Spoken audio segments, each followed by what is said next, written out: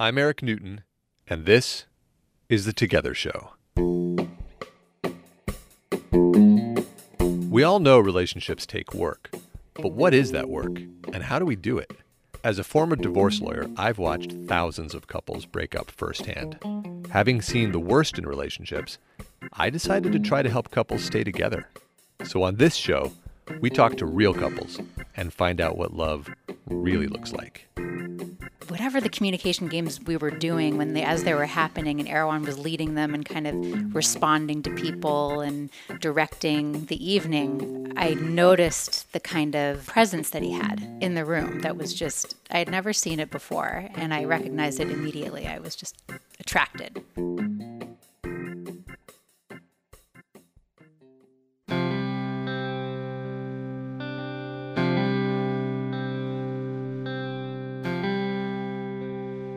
Welcome to the show, everyone. Thanks for listening. As I've mentioned before, we're getting a lot more email from listeners lately, and I wanted to read an email that came in this week and that I loved receiving.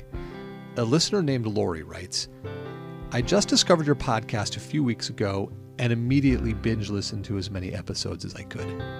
I've never heard people talk about intimacy and the inner workings of their relationships in such an honest, transparent, and thoughtful way. The interviews blew my mind and opened my heart in a way that I had no idea I needed.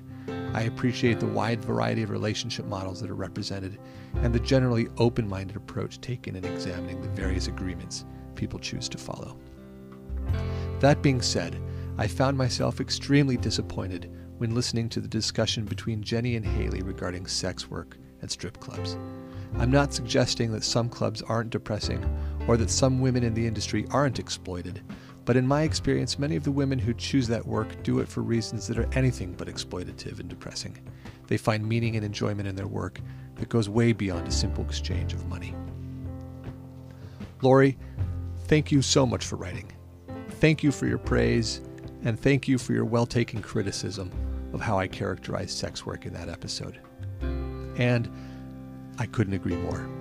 Sex workers, just like all workers, sometimes find fulfillment and satisfaction in their work, and sometimes don't. My suggestion that sex work is uniformly depressing and exploitative is just plain wrong. And on a related note, I should say that we've been planning to produce a documentary series on the romantic lives of sex workers here at the Together Show, and part of the purpose of that series is to bring to light this very point. So thank you for your gentle reminder, Lori, and thank you for your email. It's much appreciated. If you have any questions or comments, or if you'd just like to say hello, please don't hesitate to email me at host@together.guide. Now on to the show. This week's episodes are about the opportunity to deepen our awareness that is presented by our sexual needs and by our inevitable conflicts in relationships. My guests this week are Erwan and Alicia Devon, two quite well-known personal development leaders who work in the areas of relationship and sexuality. Erwan and Alicia are probably most well-known for a program called The Pleasure Course, which is a seminar in which they teach extended orgasm, amongst a number of other topics. Now, having worked with so many couples in this very intimate way, Alicia and Erwan have a unique insight into what causes awareness to develop and how sex and our inevitable conflicts with our partners can help us to expand both our personal relationships and our awareness in general. We're also publishing 2 articles in the magazine this week that are related to the issues in the show. They're called You're Just Not That Sexy and Turn Up the Heat. You can find both of those on our Facebook page or on our website, which is at www.together.guide. So with that, let's go to our interview with a very delightful couple, Alicia and Erwan Devon.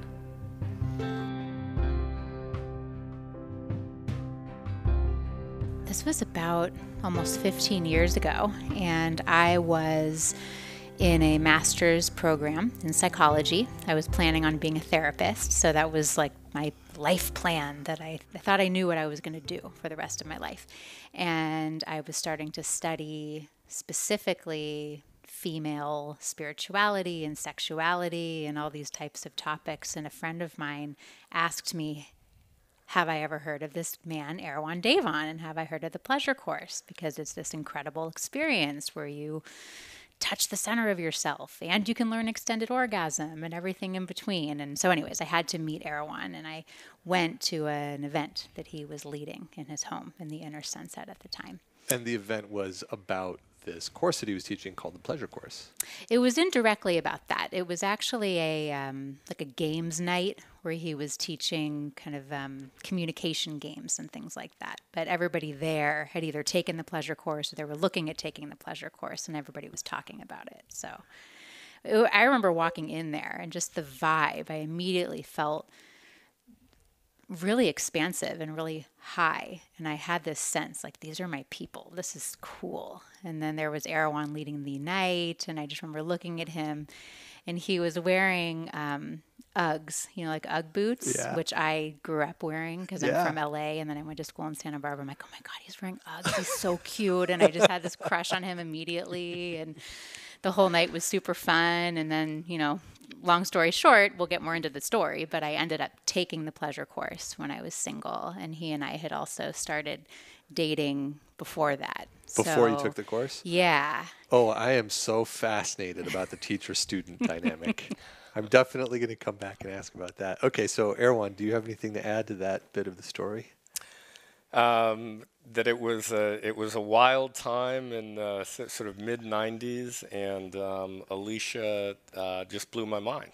She really blew my mind. She came to that group, and we started dating, and we really formed a personal relationship, and spent most of a year in that relationship. And then she decided that she wanted to actually take the Pleasure Course, which was a little bit odd, her becoming a student, from us dating.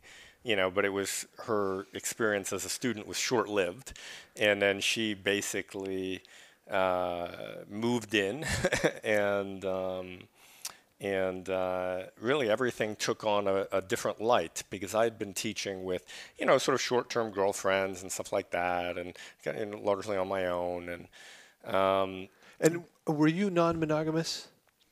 Yeah, I wasn't even I was just dating. You were just dating. I was just dating, okay. And not even non-monogamous. I was just dating. Yeah. I wasn't in a committed relationship, and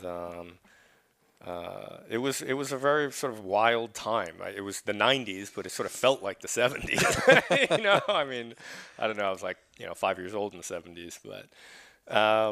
And then, and when Alicia came in, everything took on a very different cast, because teaching from being in a relationship about self-development and relationship development and even spirituality was a very different lens to look at it through.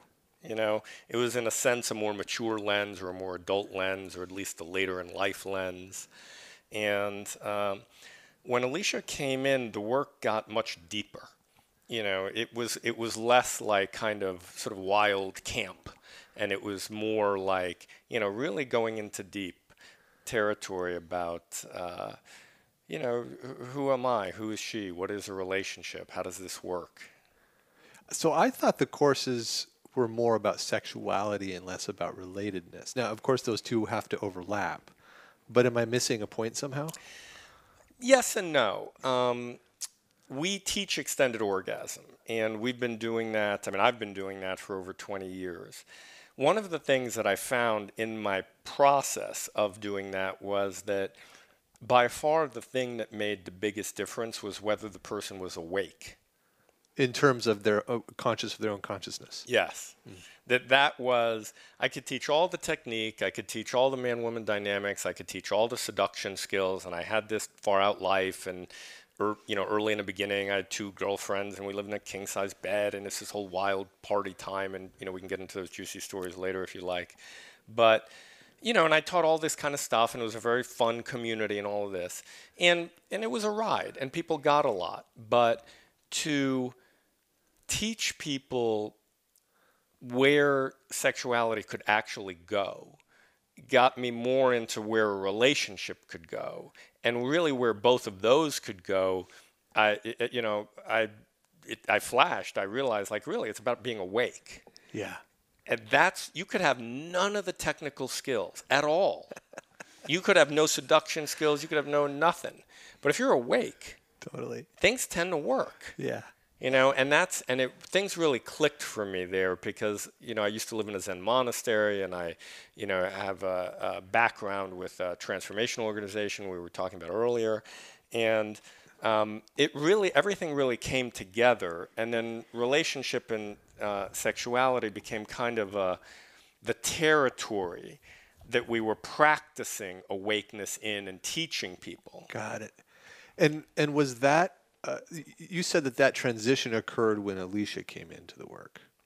Well, when Alicia came into the work, things really deepened, and they deepened in that respect. But that particular transformation was more of an evolution from the beginning, because my transformational background and Zen background and yoga background and so on, that started a lot earlier. Okay, got it. All right. Now let me back up to the leader student or teacher student dynamic that I noticed in your description of how you met. So, Alicia, you walk into the room and it's Erwan's event, and Erwan's in the front of the room teaching or leading this thing. How intoxicating or how attractive was that? It was very attractive. It was. And it was, if you can picture it, it was in his living room. So it wasn't like Erwan, in a director's chair in front of a big group of people. It was his living room. There were all these people. People brought food. It was very friendly and homey. And then whatever the communication games we were doing as they were happening, and Erwan was leading them and kind of responding to people and directing the evening, I noticed the kind of presence that he had in the room that was just, I had never seen it before, and I recognized it immediately. I was just attracted. And I was so attracted, and I was in a relationship at the time with this other guy, and it scared me how attracted I was to Erwan. And this other guy I was with was great, and he wasn't really into personal growth and transformation as I had been for the bunch of years before. Was he there at the event with you? No. He was a little not comfortable with that I went to this thing, but I went to this thing, Yeah. So I remember feeling like, oh my gosh, I'm so attracted to Erwan. I love this work that he's doing, but I wouldn't even let myself participate after that evening for a few months because I had this conflict going on. And I remember Erwan called a few days after the event, because we all give our names and we're there. And he's like, hey, it was great to meet you. And I remember I couldn't even talk to him because I was so wanting to be there with him and in the work. And I'm like, just call me some other time. And then I realized I shouldn't be in that other relationship. And now, was there a problem manifesting in the relationship when you walked into that room that you were conscious of, or did it only become conscious that it wasn't a right match after you met Erwan?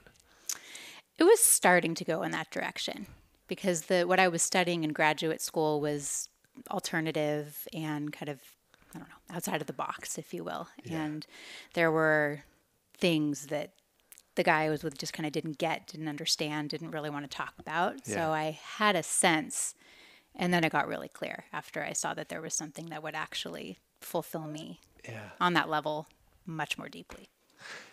I'm really curious about that feeling you must have had when you first saw him and you had that electric shock.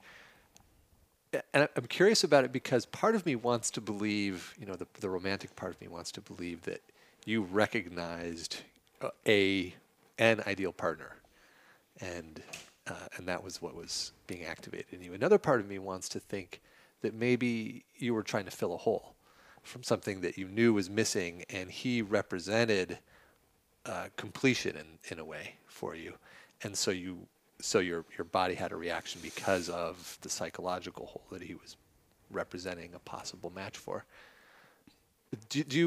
Am I making sense? You're making sense, and what's interesting is you're asking me that. I'm realizing that when I first met Erwan, I knew that I wanted him in my life, and I didn't quite know, okay, this is my romantic relationship partner right now. I wasn't aware of that yet. I knew, oh my God, this guy's hot and really present in a way that I'd never seen before, and I wanted to know more and get more involved. But it wasn't like, I'm going to be in relationship with him, not this other guy. Yeah. But you were attracted to him. Oh, yes. I mean, and that insinuates relationship, I guess in our culture at least. Yeah, I wasn't really thinking this is going to be my life partner. And I was young at the time, so I Yeah. wasn't even sure this other guy was going to be my life partner. I was in my early 20s. Yeah. Yeah, that's an open phase. Okay, all right. So then at what point did you start actually? We dated. We started dating, and we formed a personal relationship. Yeah, you said that now that I think about it, but I'm trying to get the time lapse there. So from when You're you better broke with up. timing than I am. Yeah, so it was about, 3-6 months later, something like that. Yeah. And I had ended the relationship with this other guy. And then Erwan and I randomly ended up at this retreat course That's thing. right, that's yeah, right. that was going on, that I went as a participant. Erwan had been teaching it and then decided to put all his focus on the pleasure course, so was participating in this particular retreat as a participant one last time.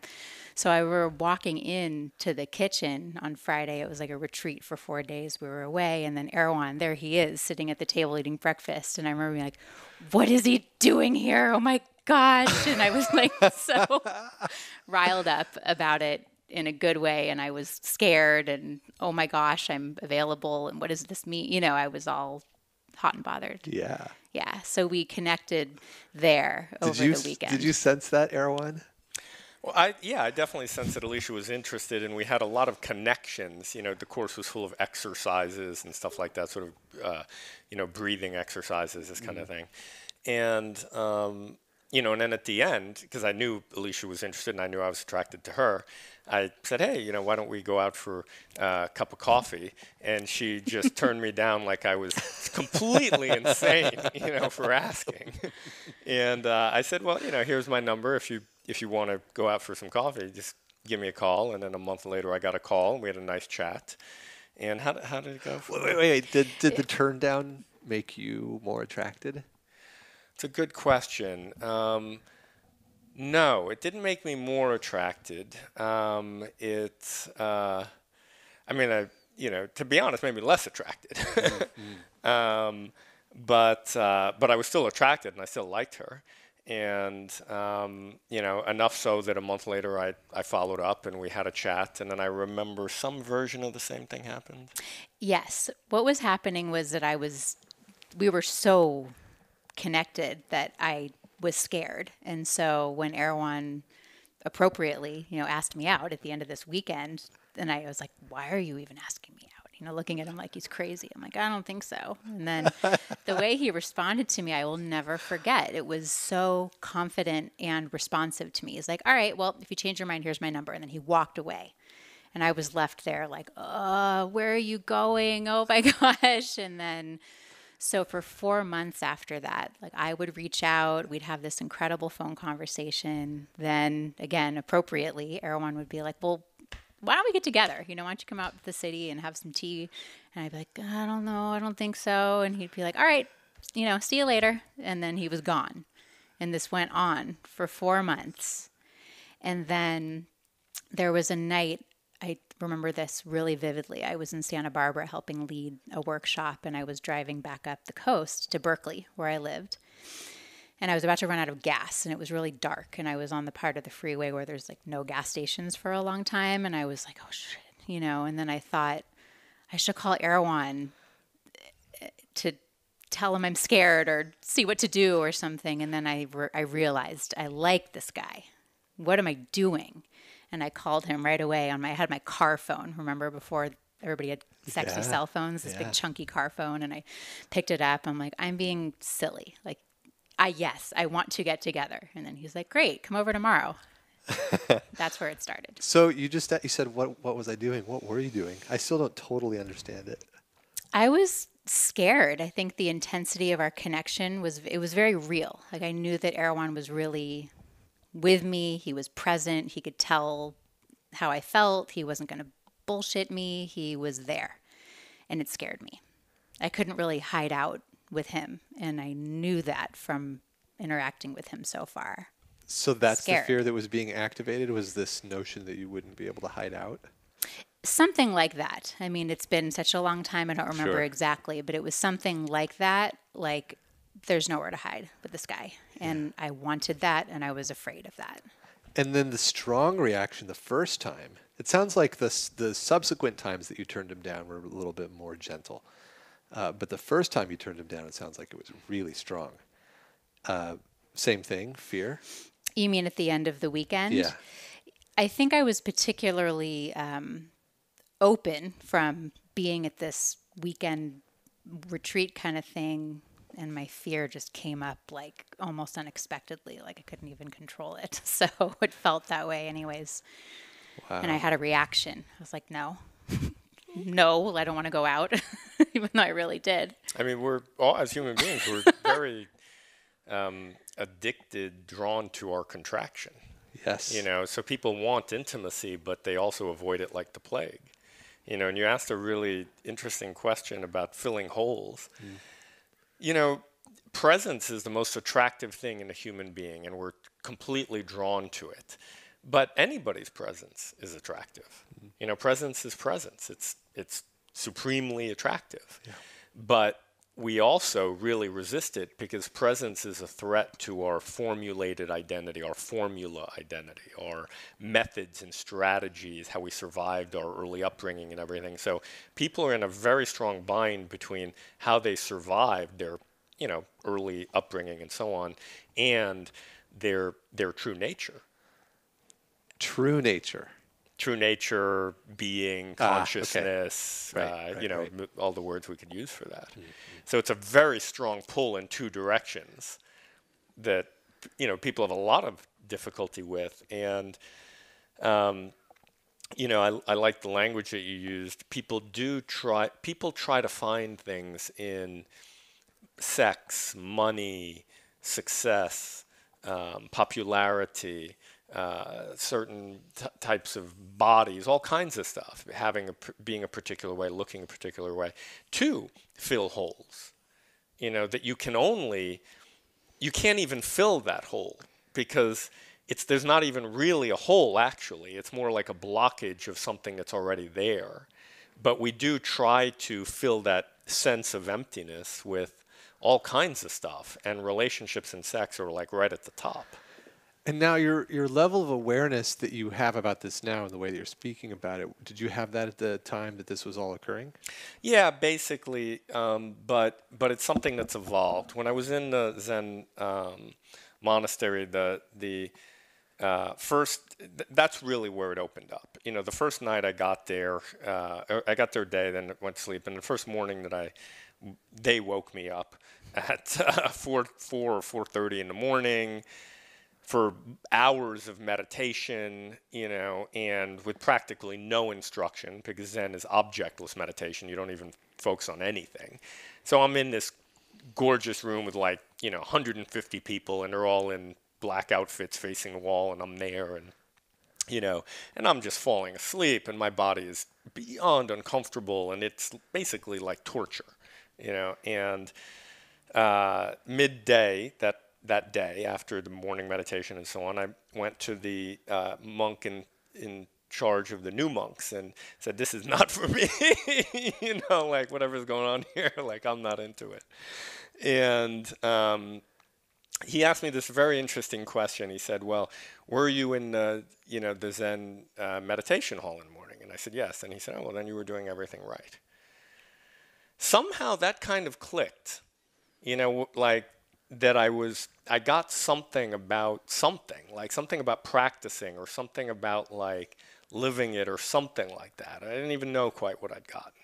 Then I went back the next morning, same thing, it got me up early, all the rest of the bells and all this stuff, and go in there and I'm meditating and I'm tired and I'm upset and my body hurts and all the rest of this kind of stuff. But I let myself feel all of that. And I didn't resist any of it. And all of a sudden, like amidst all of this discomfort, because the discomfort was there was just an infinite sea of consciousness, saturated with love and peace and like the reality of what we are. That clicked on day 2 for you? Yeah. I think it clicked in proportion to the discomfort. It always does. Right, We're usually that's not on right. day 2. Right. Well, thank you. But so that's really, that was one of the biggest awakening experiences I've had. And there's been a few. There was that, and then later on I realized that, like, okay, yeah, that was amazing. But then there was another awakening experience. It was a little bit more of like an insight or a realization of I have to know that that's the most important. I have to stand behind that that's the most important. And that was another demarcation line where I not only had that realization, but I said, that's more important than anything else. That being awake and that consciousness, that's the center. And start to organize my life around that. Then there was another one a few years later about like, okay, and that involves practice and ultimately constant practice. There is no realization where you're just sort of coasting around. You don't just become Buddha and you're done. Right. Buddha is more like a verb. It's more like a practice of a devotional surrender to what's true, what we are. Yeah. So there's been like these stages, but that really was the big opening right in the beginning.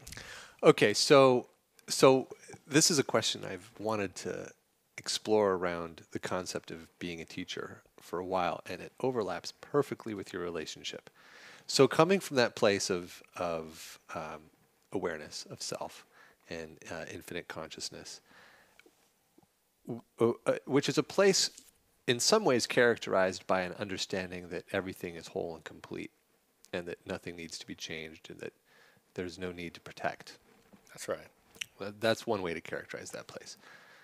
And then we step into this world of agenda and activity and desire, and it all comes rushing right back in. Right. And one role in this world of activity and desire that you can take on is the role of being a teacher. And being a teacher is great because it's kind of a powerful position. If you're a good teacher, people love you, and it's really safe. It's just so safe. Everybody adores you, and they adore the thing that you're talking about. And then identity can come in and say, oh, this is true. The things that I'm saying are definitely true, and I am definitely special, and therefore I'm safe. Which is okay. There's nothing wrong with that. But it's also a little bit of missing the point from which totally the teaching the comes, point. right? Yeah, I mean, it's like, a couple of things. I mean, being a teacher, at first it kind of looks like that. Then it becomes like the most unsafe thing because you're public. Do you know what I'm saying? Like people's reaction to presence and being, because that has an ego dissolving effect. People take shots at you. Yeah.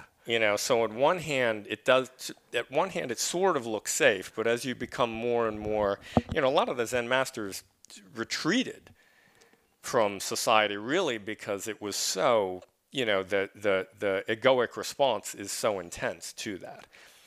But to your point of the sort of being special, yeah, I mean that's an error. That's a spiritual ego, and it's just not true. And I know for myself, I'm currently in psychoanalysis. I've got 12 years of psychoanalysis, 3 to 4 times a week under my belt. If we get into my childhood at all, in this interview, I have one of those remarkably difficult childhoods. So it's, realization is not, there's people who say they're perfectly realized and they don't have any problems and they're only identified as God consciousness and all the rest of that. There's 1 or 2 people, because I studied those folks, that I would say, that's actually probably the case for that person, 100 years ago. But most of the people who say that's not actually really true. And it was a big revelation for me as I got to know some of these people and had some level of development myself, that it was much more about having space for all of the difficulties and the wounds and the gradual evolution that is, part of life for most all of us, actually. That it was much more having space for all of that, the same way I had space for the discomfort in the second day at the Zen monastery, that's more of a realistic approach. And there is something that evolves and changes, and in a certain sense things do become easier and the presence shines through more freely. But just as the presence shines through more clearly, the earlier issues and difficulties and attachments, and if we're going to talk psychological talk, so go backwards in time to like being very young and an infant, and the way we're conditioned and created in our infancy, you start dealing with like those deep archaic psychological structures, and then existential structures, and not to use fancy words, but epistemological and phenomenological ways that things occur, and in some ways it gets more and more challenging. Well, let me bring it home to the power dynamic in the relationship again. So, because it creates some safety, and it that you're saying isn't actually legitimate in some ways. Right. But it is the reason that Alicia was initially aware of you. Well, I mean, there are perks. There are definitely perks to being teachers, no question about that. But I think. But then it continued through, right? Because then you got into a relationship, and then she got into a course of yours. So that's what I'm really curious about: is how did you manage the dynamic? There's nothing wrong with the dynamic, even if it was unconscious, because it can be very erotic and very powerful and very romantic to have that role. But I'm assuming you probably were conscious of it. So what did you do with it, and how did you manage it? Well, Alicia wasn't she took the pleasure course, but she wasn't really a student for any period of time. She was really my girlfriend. Like, I never thought of Erwan as my teacher. Like, I never described him as that. It was more like, I remember I lived in this big house in Berkeley with 5 women, and I'm like, I'm going to take Erwan's course this weekend. It was kind of like, I like Erwan, and we're dating, and we're lovers. I'm going to go do this pleasure course. So we didn't have a purely teacher-student relationship ever. Got it. Okay. Yeah. And the other thing about me, hopefully less so now, but certainly, back then is like, I remember at some point being over at Alicia's house in Berkeley and just being like upset and a mess and this kind of thing. And, I'm a sort of artistic, tragic, romantic type, and I kind of wear my emotions on my sleeve. So I think it became pretty clear to her, like, he's not some big shiny guru guy or something like that. And I've had the good fortune, I think, because of the Zen background, to learn not to portray myself that way, because it's just not true. Yeah. And it that's bad teacherdom. And and the job that does on teachers who take that role and portray themselves that way, like it's devastating to them, because they section off and segment off parts of themselves that end up playing out unconsciously. Yeah. Yes. Yes, that's so true. Okay, now I'm curious about conflict. So you must have had a honeymoon phase at first, where you were just passionate about each other and everything was perfect. When did challenges start to creep in? I think the main conflict that we had starting in the very beginning, and that we've worked through over the years in our relationship, is working together. Because I got super involved in Erwan's organization, which is now our organization. Right away? Right away. Wow. I mean, when I was in the pleasure course, I was, like I said, I was planning to be a therapist. I was 2 years into my program. I was about to start this internship. And I already kind of had a feeling like this isn't exactly what I want to do, but wasn't sure what else I wanted to do. And being at the pleasure course and seeing the community that Erwan had created, and the teaching and how much it hit me, all of that, I knew I want to do this. I want to be here. I want to start volunteering here and learn to teach this. And so quickly I got involved, first as a volunteer, then just was so enthusiastic to jump in that I started becoming involved with the business. And the dynamic there brought a lot of conflict.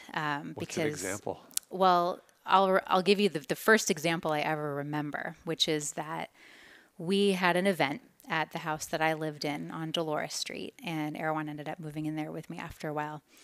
And I knew nothing about running events and having people over, and I knew nothing about that. And Erwan came up to me and said, okay, you know, these things need to happen. And it was like he was in his working mode. Yeah. And I was like, oh, I remember feeling really triggered by that. Like, ooh, this isn't my boyfriend, Erwan. This is Erwan running his business. And I just didn't know how to relate to him. And then my stuff came up of, oh, no, he's telling me what to do. And I got all triggered. That's the first time I remember feeling like, oh, this is different territory here. What did you do with the trigger? At that point, I just was like, okay, I just did whatever because there were all these people coming into the house and I needed to do something. And I kind of put it aside, like I ignored it and didn't bring it up right away of, oh, wow, I felt this and how are we going to handle that in our relationship? I kind of just put it aside. But of course, it kept coming up again and again over the years, especially as we got more and more intimately involved in creating the organization together. Yeah. And then how did you finally handle it? Or, I mean, it sounds like it's ongoing, but I'm curious if that initial series of triggers, those initial experiences of that thing coming up and you're pushing it aside. Mm-hmm. You push it aside, it's just going to ferment. It's going to grow something. Which it did. And it was complex because on one level, Erwan had been running his organization for years and knew a lot of things about that I didn't know. Yeah. That if I wanted to be involved, like I said I did, I'd need to learn. Yeah. So I needed to kind of be able to not put our relationship aside, like suppress it, but be willing to receive instruction. Mm-hmm. And that was hard for me for a long time. And then, so working with that was probably the biggest challenge that I had. Yeah. I'm wondering, at the same time, Erwan, were you concerned about bringing Alicia into your business, given that you guys were just dating? You know, not as concerned as I probably should have been. You know, because those challenges started, and then, you know, working with your partner, now my wife, you know, I'm her husband. I mean, it's a whole other level of challenge for a relationship that, you know, it's just a much bigger challenge than I think people generally understand. You know, we used to have a home office and we worked together, and it was like, you know, you sort of lose that ability to come back to somebody after hours and like just be with them in a completely different context. You know, and that's, you know, so it's been years, you know, learning, to sort of separate, you know, us as sort of working together and us as husband and wife. And that's, I would say, the biggest challenge that we've had to deal with. I'm really curious about sex when you're angry at each other at work. We have an extended orgasm date pretty much every day. Date. Uh-huh. Yeah, like in the mornings generally, you know, we wake up together and I'll put my finger on Alicia's clitoris and she'll have an extended orgasm for 10 or 15 minutes. And that's a practice. The same way meditation for us is a practice in the morning. So one of the things that we've found, it's kind of like back to the spiritual conversation for a second. You know, no matter what's going on, it's a good idea to meditate. And there's a realization where like, okay, it's more about the practice than it is about some realization I had 20 years ago. Because if I'm not practicing that realization, then it doesn't become alive. If it doesn't get to the body and the what you're doing when, it's an insight. You know, so things kind of go from the and head, it's a story. And it's a story in the past. Yeah. So, right. So, you know, the insight is great for a second, but you want it to get into the heart and do I really want this and the devotion and the surrender, and then into the body and the living it. Yeah. And then something is more really manifest. Yeah. Versus people get high. You know, you read a book. You can read a book, get very high in reading a book. It's very different than half an hour of meditation. Right. So, extended orgasm is a daily practice for us. And whether we're in a fight or not or whatever, I mean, the only thing that pretty much would stop it is a really, really serious fight, or like if we're, Alicia's in LA visiting her parents or something like that. Mm-hmm. And that's something we found it really works well for couples to have their relationship get the same kind of time and space that, for example, people's work life gets, or people who are very spiritual, their meditation practice gets, or their yoga practice gets. And what that does is, you asked about honeymoon period earlier. There's always a honeymoon period in the beginning, and the other person can't do any wrong, and, they burp and they fart, and you're like, wow, they're so free, and they show up late, and it's like, oh my God, they've transcended time, and just all this stuff, like that. But then after a while, that novelty goes away. Yeah. And what we've found is that if there's a devotion in the form of practice, time and space, to their relationship, that it will achieve higher peaks of turn on, of intimacy, of connection, of sexuality, of attraction, which is usually what disappears for people after they go from the dating phase to the boyfriend-girlfriend phase. How do you reach higher peaks of attraction, higher peaks of sexual turn on? Well, that's it for part 1 of our interview with Alicia and Erwan, folks. Be sure to tune in on Thursday, in which we'll explore the issues of extended orgasm, non-ejaculatory sex, and how all of these impact our awakening. If you'd like to learn more about Alicia and Erwan, you can find their website at www.erwandavon.com. That's ERWANDAVON.com. And I'll put that link in the show notes. If you liked what you heard, please subscribe to us on iTunes. It makes a big difference when you do that. If you have any questions or comments, or if you'd like to be on the show, please reach out via one of our platforms. You can find our website at www.together.guide. Our Facebook page is facebook.com/togethershow. Twitter and Instagram are both at together_show, or you can email me at host@together.guide. Our producer is Charlene Goto. Our web designer is Courtney Munna. Our art director and my one and only is Aubrey Pick. Honey, I love you so much. Thanks once again to my guests, Erwan and Alicia. Erwan, seriously, the second day at the monastery, that still makes me crack up. I can't even believe it. It's so great. Be sure to tune in for Thursday's episode, in which you'll hear... You can't produce extended orgasm in somebody else's body that's really orgasm unless you're in the experience together. See, orgasm by definition is a state of release. It's a state of body and mind release. That's all for today, folks. See you next time.